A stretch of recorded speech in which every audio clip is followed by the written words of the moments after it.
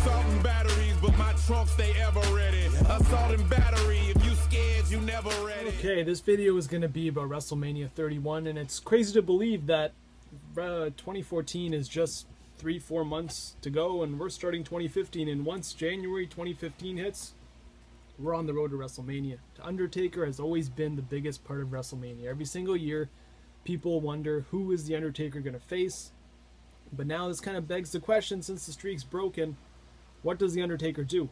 Does he come back? Is he gone? Is he retired?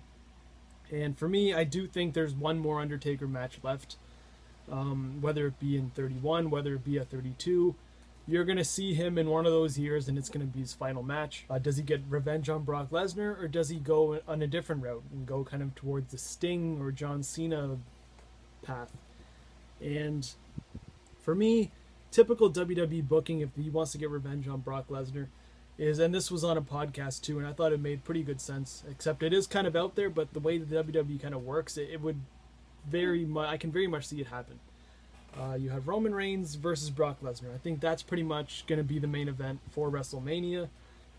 You have Brock Lesnar beat Roman Reigns, and Paul Heyman comes in, starts cutting a promo. Brock Lesnar can't be beat. He beat John Cena this month, he beat this guy this time, and then the lights go off, the bell hits, and Taker makes his way down to the ring, and you have your title match. Undertaker wins, pretty much retires as champion, and then the next night you pretty much start a tournament to crown a new champion where Roman Reigns would come in, and there you go. You have Sting versus The Undertaker. Both guys say, you know, this is our last match against each other. This has been a WrestleMania dream match, and it's going to be our last match. So that's one way. And another way, and I think this would have worked a lot better if it was Taker's streak was still intact. You have John Cena as the WWE champion versus Brock Lesnar, The Undertaker, who has his streak that's intact.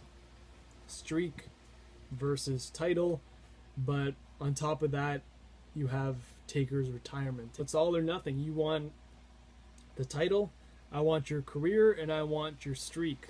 And that's if WWE really wants to put Cena as like the mega heel or something.